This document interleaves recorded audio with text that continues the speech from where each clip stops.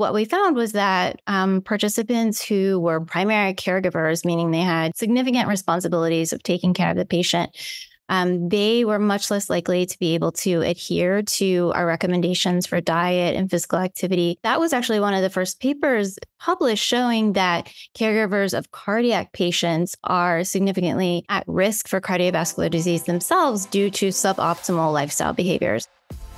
You're listening to Parallax from Radcliffe Cardiology in association with makeadent.org. Here is your host, Ankur Kalra, MD.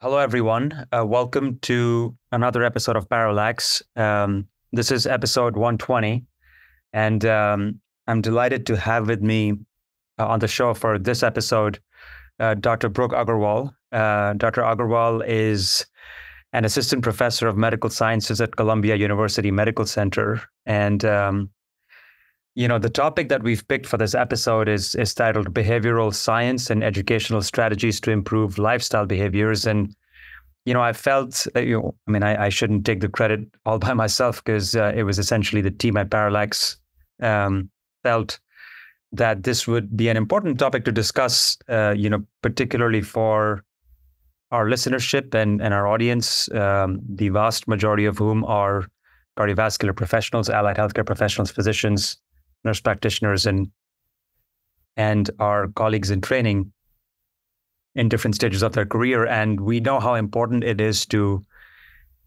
influence lifestyle choices for patients with chronic disease conditions, particularly cardiovascular disease, because as we know, it is a chronic disease condition. And also some of the risk factors which influence manifest or clinically manifest coronary disease, can be influenced by lifestyle modification and behaviors. So with that introduction, Brooke, thank you so much for doing this for us and welcome to Parallax. Thank you for having me. It's an honor to be here. Oh, likewise, the pleasure and the honor is ours as well. So Brooke, I would like to get started by asking you, just before we started recording, you brought up how you teach medical students, on the importance of behavioral science. So I'm going to start by asking you, first off, what made you interested, even as a career, to pursue behavioral science? Yeah, well, that's a good question. I actually started off in undergraduate wanting to be a psychologist because I really enjoyed listening to people and hearing about their problems and thought I could help them. But my first job after I graduated college was in a psychology department at Cincinnati Children's Hospital. And the principal investigator there was running a study and I was a research assistant. And we were conducting a behavioral intervention as part of the study to try and improve nutrition behaviors among parents of children who suffered with chronic diseases. And that was a really eye-opening experience for me. Educating the parents in group sessions about nutrition and just how much or how little knowledge they had about what was healthy and what was not. We did get comments about feeding their children things like Cheetos, which, if you don't know what that is, they're, a processed food stack that's really consisting of powdered cheese. And some of them thought that was healthy because it contained cheese. So, I really thought that educating on nutrition and exercise and also how to actually implement those changes would be crucial and maybe, I could make a difference there. And so I ended up going to get a master's degree in Washington, D.C. in exercise science, focused on nutrition also. And after graduation, ended up getting a job with the federal government in the National Institutes of Health.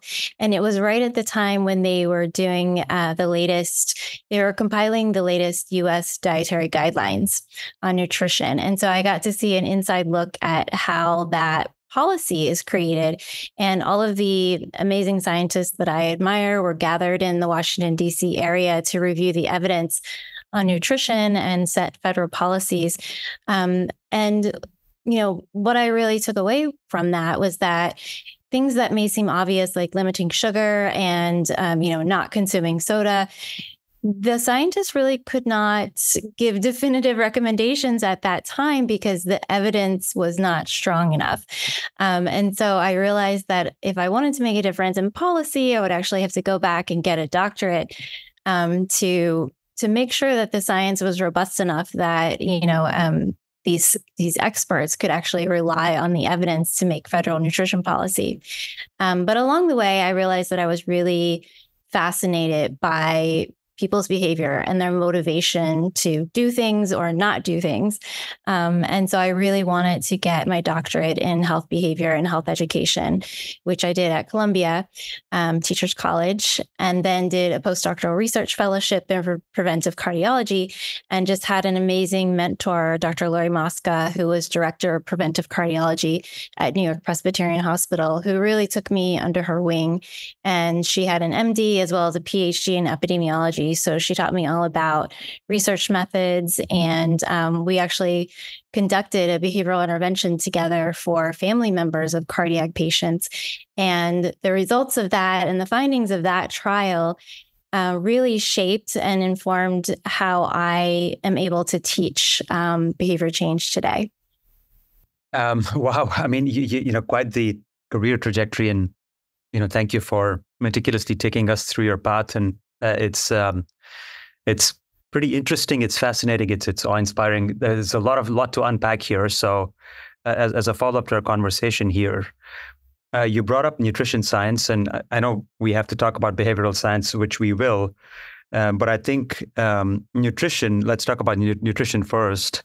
It's garnering a lot of well-deserved focus, in my opinion, within the cardiovascular realms and societies and conferences, also thanks to the now formed American Society of Preventive Cardiology. And, I think a lot of the health interventions, I shouldn't really say disease interventions, but health and lifestyle interventions are now taking into consideration sort of the primordial prevention in order to prevent, long-term chronic cardiovascular disease. As a researcher, as an educator, as someone who has seen very closely how federal government regulates and forms these policies around nutrition, I mean, I'm putting my hat as a clinician investigator here. We did a meta-analysis on vegetarianism or vegetarian diets and cardiovascular mortality, which we published, I believe now almost 3 years ago, close to 3 years ago. And, the one aspect in nutrition research which I find hard to grapple with is just the ambiguity of the cleanliness of the data that you garner. Just because by the nature of things, a lot of these studies are observational. We're now just starting to see a randomized clinical trial. We just had one published, I believe, earlier this week with Dr. Pamela Taub out of University of California in San Diego, which was basically timed intervention in diabetics. But I want to ask you your take as an expert on nutrition research and nutrition science, and what you garnered when you were in those halls with the policymakers. Yeah, well, congratulations on your study, by the way. That's amazing. So what I observed as far as, being in the halls at that time, I was actually privy to a lot of emails that went back and forth behind the scenes. And there was definitely some lobbying going on in terms of what made it into the U.S. dietary guidelines and what did not. So that stood out to me. That's a whole separate conversation. But in terms of the strength of the evidence that experts can rely on to set federal policies, of course, there are many limitations to observational studies. And, our large population nutrition epi data is really a lot of times what we rely on to set these recommendations. And of course, there are flaws because we can't control for all of the different confounders. And I say this as someone who does observational studies myself. So of course, I understand the limitations of it. And whenever we're trying to work with a very large population, for example, in my studies, I have recruited new cohorts to study, and that requires a lot of time and effort and money. So there are definitely limitations to being able to have the data that we need to set these federal nutrition policies over the longer term. But I think there is value in, many of these studies, and they're really hypothesis generating. So if we see a signal in a large population study, it's worth investigating further and then potentially designing a clinical trial around that hypothesis to see if it actually pans out in a randomized clinical trial design. So there's merit in that, absolutely, but they need to be balanced with the limitations of that type of research. Excellent. So moving over to behavioral science now, this is from the initial answer.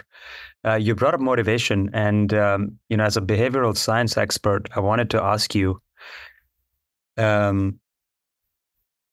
This is pun intended here. What motivates a motivational mindset, or what motivates a motivational behavior?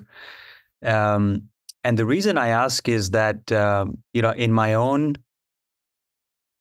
existence as a human being and as a physician and as a clinician, researcher, or a physician scientist, and all those different hats, I have actually objectively, because I journal, so I've objectively documented my peaks and troughs in motivation. And I think, at least for me, I'm just going to speak on my behalf, and then I want to learn more from you.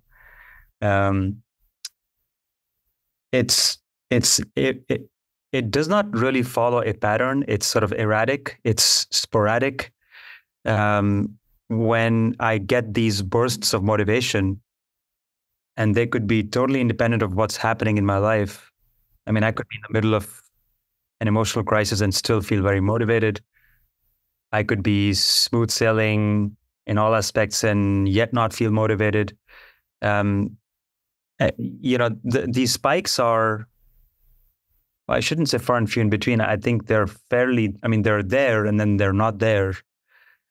And when they're there, I'm able to get a lot done. But when they're not there, I sort of have to use discipline as my crutch to sort of show up and get things done. What have you found out in your education and in your research? And is that even something that comes up when you are talking about behavioral science to patients? Yes, absolutely. 100%. I think you really hit the nail on the head there, that, motivation waxes and wanes throughout our lives. There's a quote that always resonated with me. It's from a U.S. Surgeon General in the 1980s, C. Everett Koop. And he said, drugs don't work in patients who don't take them. And that's such a glaringly obvious, simple statement. But I think for me, what it conveys is that the sentiment that information alone does not change behavior. So that's why, we can be well-educated healthcare professionals about nutrition and exercise and still not be able to implement the behaviors that are needed at certain times.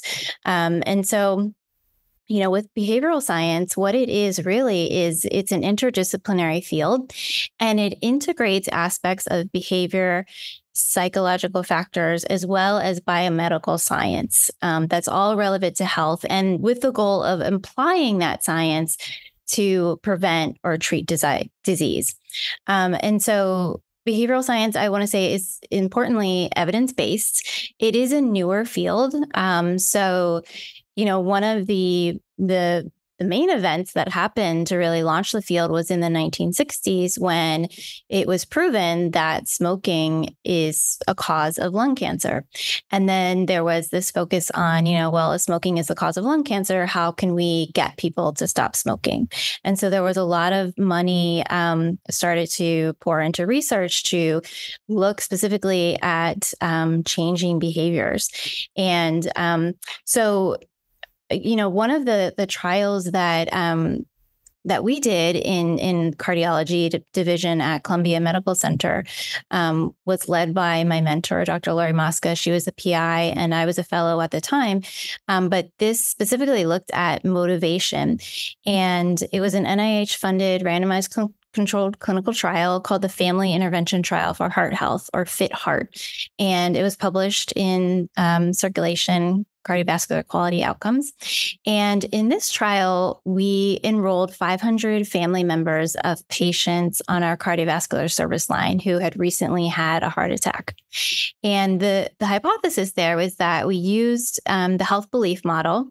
And the health belief model, this was our framework for the behavioral intervention. The health belief model has two main components. One is perceived susceptibility and perceived severity. So the health belief model says that a person's behavior is motivated by these two factors: how susceptible you feel you are to a certain condition and how severe it is. So an example would be, if I start smoking, I'm susceptible to heart disease. I will get heart disease. And then perceived severity would be, if I get heart disease, I will die. So that's what it is. And so the thinking is that you can potentially predict someone's behavior related to health based on those two factors. And so we thought that when a loved one has a heart attack, that's the perfect time to enroll someone in a behavioral intervention, because they would naturally be motivated to change their own behavior if they share genes or lifestyle with the index patient. So we enrolled 500 people who either lived with the patient or who took care of them or they were blood related to them. And they were enrolled in a 1-year intervention. They were randomized to either a special intervention or a control intervention. And for the special intervention, what we did was I thought this was kind of unique, but we matched them with a non-physician, non-nurse, master's level health educator who spoke both English and Spanish. And they got personalized risk factor screening. So we used cholestic machines, which are basically finger stick machines that have been validated to be as accurate for lipid panels and HbA1c as standard blood draws. And so we were able to give participants in the special intervention their results immediately and then counsel them on their lifestyles. And another unique aspect of the behavioral intervention is that we're stage matching them. So in the trans-theoretical model of behavior change, it uses stage of change. And there are 5 stages of change that a person might be at in order to change their behavior. So there's pre-contemplation, where they're not thinking about it. There's contemplation, where it's on their radar, but they're not doing anything. Preparation is when they're actively starting to take steps to change their behavior. Action is when they have initiated the behavior, but it's been less than 6 months. And then maintenance is when they're actively doing the behavior and it's been more than 6 months. So we would assess each participant's level of readiness to make a change, including physical activity, nutrition, stopping smoking if they needed to, in order to prevent cardiovascular disease, and then kind of tailor our strategies for lifestyle counseling based on their readiness to change. And there was frequent follow-up. So we would be following up with them at 2 weeks, 6 weeks, 3 months, 6 months, 9 months, and 1 year. And what we found actually was that over the course of this 1-year intervention, we had to select a primary outcome, which was LDL cholesterol, reduction in LDL cholesterol. And then secondary outcomes were changes in diet, physical activity, HDL cholesterol, and other cardiovascular risk factors. So for the primary outcome, we actually found that the special intervention did not decrease LDL cholesterol to a greater extent than the control intervention because they both significantly reduced their LDL cholesterol. It was a modest drop. It was about 5 milligrams per deciliter in LDL cholesterol over the course of the year for both groups. However, the special intervention was effective in increasing physical activity among the participants, as well as improving their diet scores. And they also had better HDL cholesterol at the end of the 1 year. So we considered it a win, but technically it was known as a negative trial just based on the primary outcome. But, one thing I wanted to look at after that trial was published was, why did we see those results? And so looking at it a little bit more closely, what we found was that, when a loved one is hospitalized for cardiovascular disease, it may not actually be a motivational moment because there are a lot of different factors that come into play. One of them in particular for family members of cardiac patients is their level of caregiving. So what we found was that participants who were primary caregivers, meaning they had, significant responsibilities of taking care of the patient, they were much less likely to be able to adhere to our recommendations for diet and physical activity. And that was actually one of the first papers published showing that caregivers of cardiac patients are significantly at risk for cardiovascular disease themselves due to suboptimal lifestyle behaviors. And some of the things that we heard was that, I, as a caregiver, I'm scared to go to the gym because I don't want to leave the patient alone, or, I just, my sleep is disrupted. That was very common among those caregivers. And then besides caregiving, the second thing that I found when I looked a little bit deeper in the data was that if participants had perceived low social support at baseline, no matter what group they were randomized to, they had 2.7 greater odds of being non-adherent to diet at 1 year. And so, if they started off with low perceived social support, they were much less likely to be able to stick to the diet recommendations that we gave, no matter what group they were randomized to. And when we think about social support, it encompasses both emotional social support as well as instrumental social support. So emotional social support is things like feeling loved and cared about, and instrumental social support are actually help with logistic tasks, chores and things like that. And so social support and caregiving, of course, were very important. But I think it really points to the fact that, traditionally, management of chronic disease has been focused specifically on the patient and not really taken into account the larger family unit that may have a very significant impact on a person's adherence to lifestyle behaviors. Well, fascinating study, fascinating findings. When you are, I know that you are primarily a researcher now, and, you're certainly teaching medical students, but when you were in your clinical role, did the findings of the study influence how you would speak to patients and their caregivers after you published these findings? Yes, absolutely. So those findings really informed the way that I would go about speaking to patients, and certainly influenced the curriculum that I now teach today. So I co-direct a course in Columbia's medical school and Institute of Human Nutrition called Essentials of Nutrition Counseling. And it's focused on a mix of different techniques that can be used to help patients adhere to not only nutrition recommendations, but also other, forms of behaviors that we'd like to improve in terms of prevention of cardiovascular disease. And so I would say there's kind of a toolbox that we would use, and that, it's very helpful for healthcare providers to have. And that would consist of certain components of health behavior models and theories that could predict someone's behavior. Second thing is key components of motivational interviewing.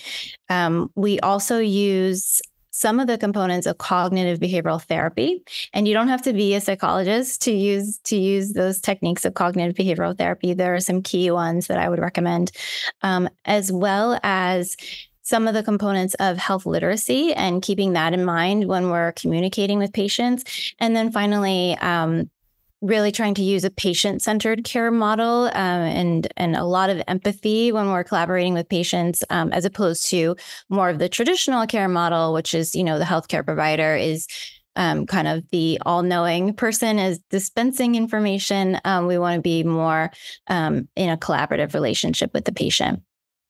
So, Brooke, let me ask you specifically about the course that you've designed and that you teach. First off, congratulations. It sounds fascinating. Is that so it's nutrition science. I'm assuming that is this nutrition for overall well-being, or is it nutrition for addressing lifestyle interventions as part of chronic disease management, or is it both?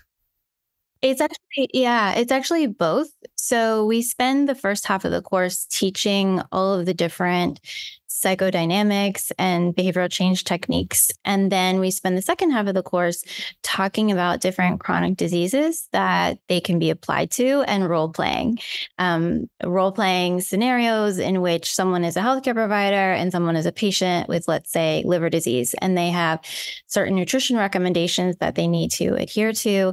And how would we go about, helping them to improve their adherence? So it's both. I'm really interested as someone who actually never really had nutrition training in medical school. I graduated medical school in 2006. And I know a lot has changed in the last however many years, 18 years. And there is a much crucial and deserved emphasis, like I said at the beginning of the show, on nutrition, at least in cardiology it is. I'm sure it is in other areas of chronic disease management as well. Is it feasible for you to give us a scenario or run through a simulation just for particularly highlighting the psychodynamics for our listeners? Because I think it'll be a fascinating listen to, because, I certainly have not either encountered or been a part of or experienced something to the depth and scale of what you're describing.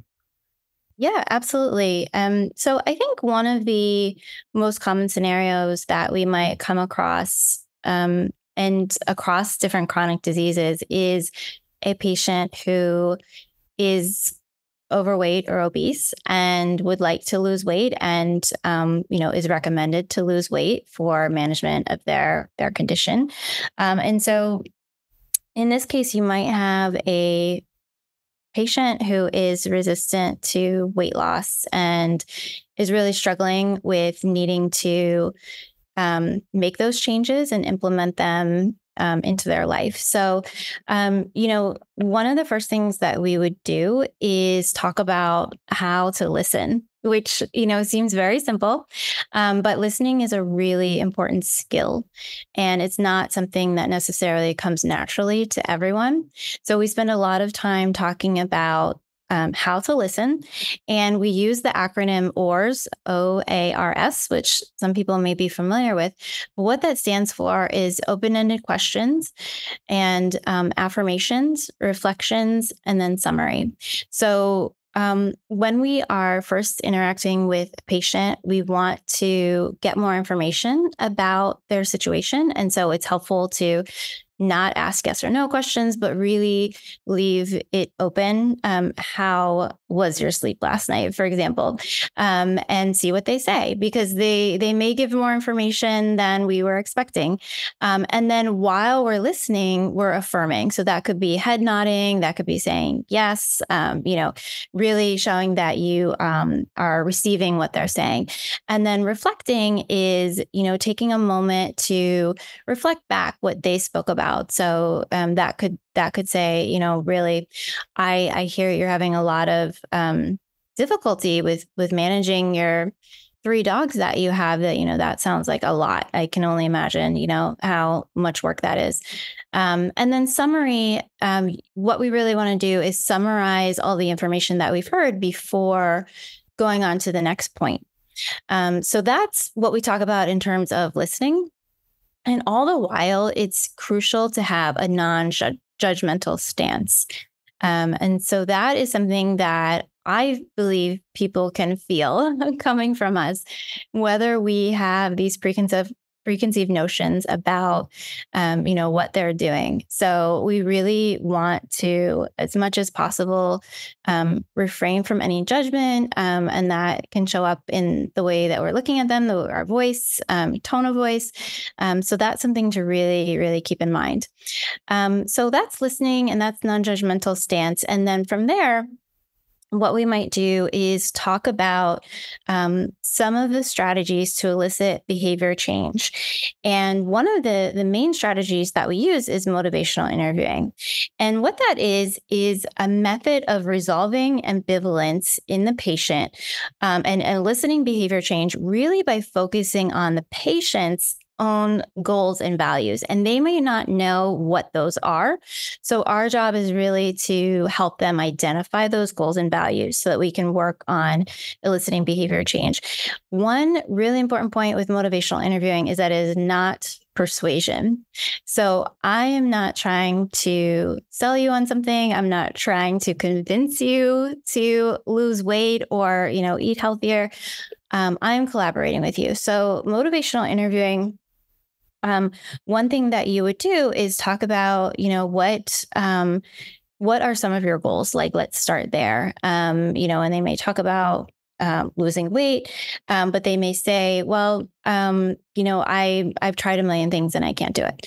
So one of the techniques of motivational interviewing is to use scales to ask questions. So you could ask the patient, how confident are you that you could lose weight on a scale of 1 to 10?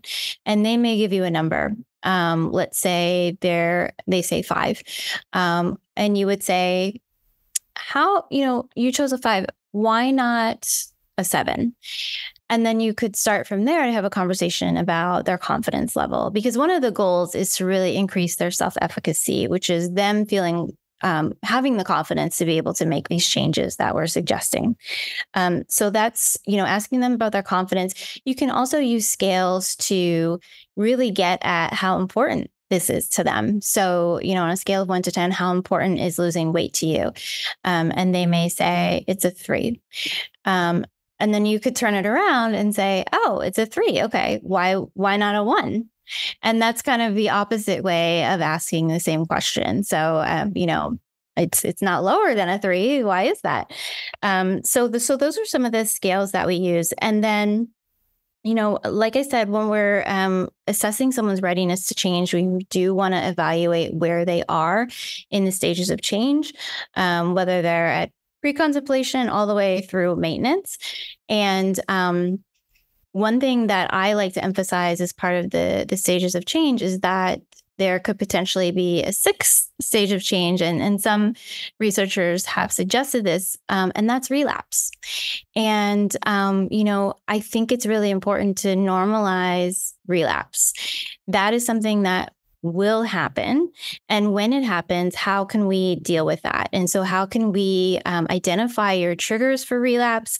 And how can we develop stronger coping strategies around those? And it might just be as simple as modifying your environment. So, that's something that we talk about as well. But one thing I do want to also emphasize is this concept of rolling with resistance. So that's a key feature of motivational interviewing. And like I said before, since motivational interviewing is not persuasion, if someone comes to us and they are really resistant to change, now is not a good time for me, I have way too much going on, I am not going to do this, we don't try to convince them to change, we roll with it. And so, keeping really a neutral stance, and really just working together with the patient on where they are. Another aspect of motivational interviewing is asking permission before sharing information. So we might have a tendency as a healthcare professional to just start listing the recommendations for nutrition or weight loss that, that we are familiar with, especially if we're short on time. But it's really important to ask the patient if I have permission to share with you some information now about weight loss. Is that okay with you? Before just jumping into it. So those are some of the key aspects of motivational interviewing that we use. A couple other things that come up, I would say, are in terms of cognitive behavioral therapy, some of the techniques that we use. Many people have some preconceived notions about weight loss, for example. So something that may come up is a cognitive distortion called all or nothing thinking. And that may show up in the form of, well, I ate a donut this morning, so the whole day is ruined. So I will now, just eat whatever I want the rest of the day. I'm not even going to try. And that is one of a number of cognitive distortions that may come up. Another one, and another example, is catastrophizing. And so that is, thinking the worst is going to happen. If I don't lose 5 pounds this week, I'm a failure and, I'm worthless. So really catastrophizing, the outcome of the behavior is another cognitive distortion. So when these cognitive distortions come up, one of the ways to handle them is to try and reframe that core belief that someone has, because our behaviors are really motivated by these core beliefs that we hold, and we're trying to shift those beliefs. So if someone is having that all or nothing thinking or the catastrophizing, what we can do is try to present evidence to the contrary. So you can say, well, what is the evidence against the fact that if you don't lose 5 pounds this week, you're a failure? Can you think about, the flip side of that? And so in that way, we are addressing these cognitive distortions head on and trying to shift these core beliefs. So that would be an aspect of cognitive behavioral therapy. Another kind of tool in the toolbox that we talk about is components of health literacy.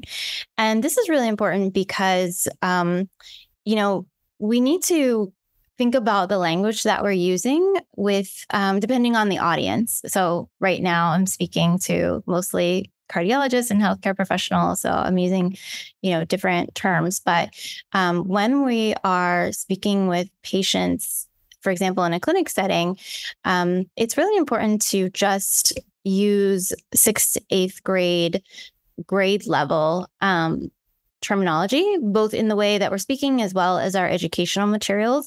And the reason that we do that is we don't assume anyone's literacy level based on their education or their, what we know about them. We use what's called universal precautions. And that means just really tailoring our communication to 6th to 8th grade level in terms of our education in order to make it accessible to everyone. And I think this is sometimes really hard for healthcare professionals. It's kind of funny. You mentioned I mostly do research right now. That's my main focus. And a few years ago, I was collaborating with a very brilliant scientist on a grant application for the American Heart Association. And I found it so fascinating because, the grant looked beautiful and this, scientist was just amazing. And one of the final steps of the grant application was that they required a non-scientist summary, which is basically a lay abstract of the proposal. And they have software in the application that requires you to make it at a 10th grade reading level. And my collaborator struggled a lot with this part, which I thought was just funny that after all of the application, that was the most difficult part for her. But she was trying to put the lay summary together, and it kept getting rejected by the software, saying, it was over a 10th grade reading level. And took several tries to actually be able to do that. And I was thinking to myself, why is that? One of them is the obvious that as healthcare professionals, we feel comfortable using the jargon that we use in our everyday workplace, and other industries do the same. They use the terminology that they're comfortable with in a professional setting. But the second thing that I was thinking about is I wonder if there is a fear that we won't sound as intelligent when we're communicating if we use plain language. And so that's just something I think to consider when we're speaking with patients and thinking about incorporating health literacy techniques into our lifestyle and education and improving behavior. So that's kind of an overview of what we would talk about with someone who may be struggling to lose weight.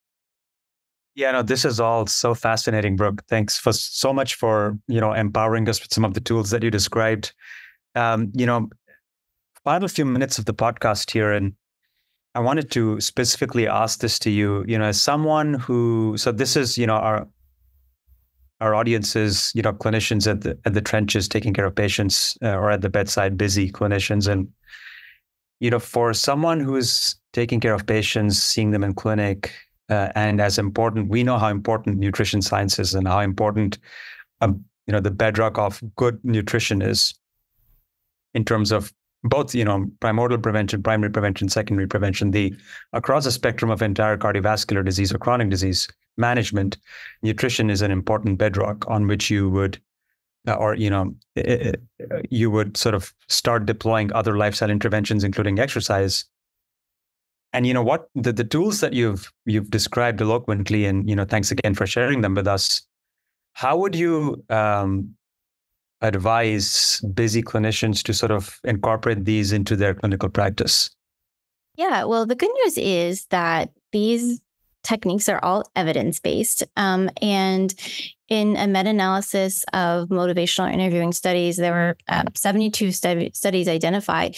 And it was shown that even in very brief healthcare encounters of 15 minutes or less, motivational interviewing was effective in 64% of those studies. So there is really good evidence to show that that you can have a significant effect on improving lifestyle behaviors by using some of these techniques, even if you have a very short amount of time with a patient. So I think that the most important takeaways to really focus on when you have a short amount of time, one would be trying to build rapport with the participant, because again, social support is very important. And if someone doesn't have that, you might be the source of their social support. So building rapport is extremely important. And then trying to increase their self-efficacy. So what can you do to increase their confidence level in taking action? And then help the patient develop a discrepancy between what they're currently doing, their current behavior, and their goals. So in order to develop that discrepancy, you do have to first help them identify what their goals are. We're not telling them, we are working with them. And then kind of working to show them that there is a discrepancy between their current behavior and those goals. And all the while, again, having a non-judgmental stance, really trying to be empathetic and collaborative in your interaction with the patient to support their health behavior change. And then also focusing on some of these psychosocial implications for the patient and their family. So, thinking about their environment, it's really crucial to take a look at what type of setting they're working with. And some of those things can't be changed, but one of the key techniques of cognitive behavioral therapy is stimulus control. And so if someone really has a difficult time with, let's say, binging on chocolate chip cookies, the recommendation would be to completely remove cookies from their environment. And some might say that's extreme. We should be able to have them in moderation. But stimulus control really takes into account that, that's a really, really strong pull. It's a strong trigger. And everyone has their own individual triggers. And so we need to be able to control our environment to have some sense of, control over our behaviors. Excellent. Well, thank you. This has been very educational for me personally. Thank you for spending time with us on Parallax and educating our audience about the importance of, behavioral science and motivational interviewing. That term, actually, motivational interviewing, is new for me. So, thank you for introducing me to that term. Any closing remarks, Brooke? Anything you think we should have discussed that we did not discuss? No, I mean, I'm happy to hear that motivational interviewing was new for you. I think I would just leave you with saying that human behavior is very complex. It's, some of our choices are conscious and some of them are unconscious. So, it's not just a matter of common sense. It's not just a matter of getting our message across. There are several different factors that really can predict human behavior. So it's important to kind of take all of that into consideration. But thank you so much for having me. I really appreciate it. Yeah, no, the pleasure again is all ours. And, thanks again for being here with us and for sharing your work. For those of you who've listened to both Dr. Aggarwal and I, if you have any feedback for us or if you have any questions for Dr. Aggarwal, you can send us an email and we'll for sure forward it to her. Do rate us and review us on various podcast platforms, including Apple Podcasts, SoundCloud, and Spotify. Until other Monday, thanks again for tuning in and listening. We hope you enjoyed today's podcast produced by Radcliffe Cardiology in association with makeadent.org. We aim to bring you a new angle of all things cardiology every second week.